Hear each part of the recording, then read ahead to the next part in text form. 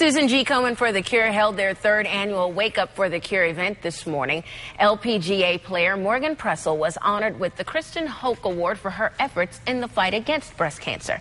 Last year, Pressel began the Morgan Pressel Foundation with hopes of helping the community.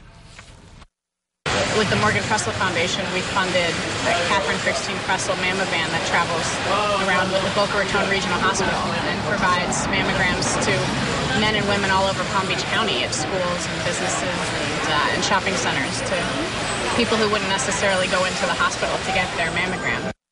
Nancy Brinker, founder of the Susan G. Komen for the Cure, says that she's very proud of the amount of work and effort that young women are putting into research today.